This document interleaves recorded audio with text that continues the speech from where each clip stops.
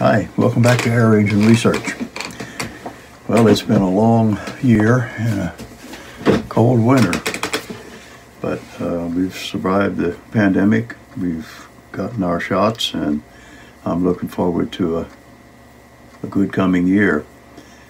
During the time we were hosed up and held in our house, I had a lot of time to think about things, and one of them was that in coming year, when we do finally get out, I want to do some bicycle riding and get out on the riverfront trail maybe and do some walking too.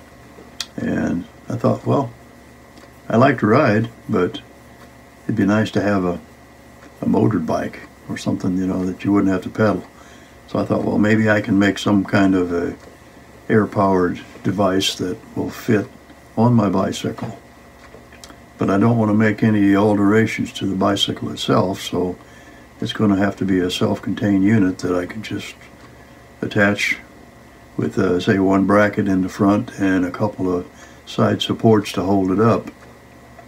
I've thought a lot about what it should look like and how it should work, and I think maybe it'll kind of resemble this sort of a device, the way it looks. A couple of air tanks would fit underneath it, one on each side possibly. Scuba tanks, which would give it a pretty good distance, I think.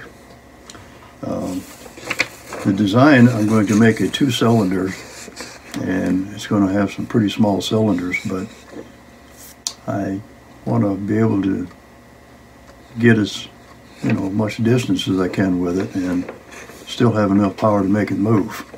I've done some calculations, and I think what I've designed will work, but when I actually get working on it, we'll see.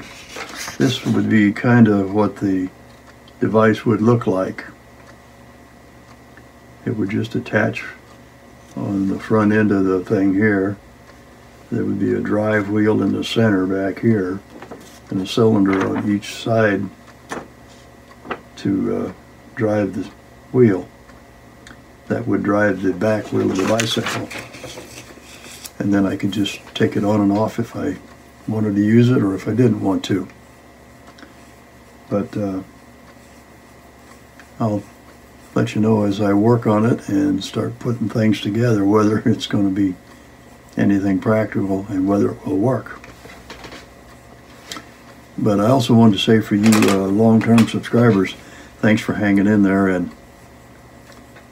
any new subscriber, if you're interested in what I'm going to be doing or what I've done in the past, you can check in on my website, which is Air Engine Research on YouTube, and if you subscribe, you'll be notified anytime that I have something new to show you. And for now, I really don't have anything else to say. I'll go ahead and fix this up and post it and see what everyone thinks about it. Either give me a thumbs up or a thumbs down, and I hope to see you in the future. So till then, so long.